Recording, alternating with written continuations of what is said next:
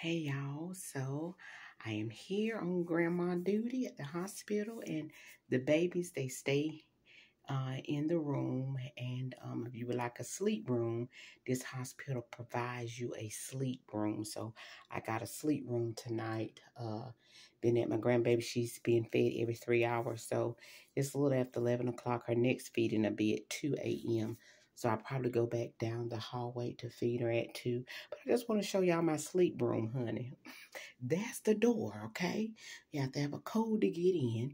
So I put my code in. That's the door. So here is the room, you all. And I just put my things down right there. I got my purse there and this bag here. And this is the sleep room. Got a nice size mirror. Ain't gonna get in front of it because I done put my pajamas on. Got my bag there.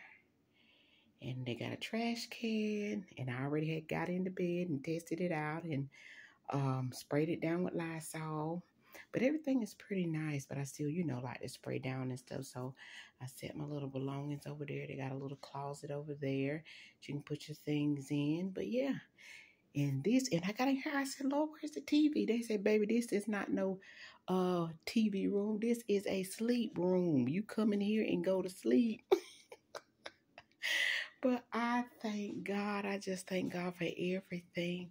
And this is a nice prayer room. You can get up early in the morning and sit over here in this chair, or, just walk around this little space here and just pray.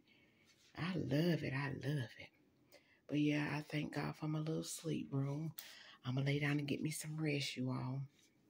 So I just wanted to show you all my sleep room here at the hospital. All right, toodles.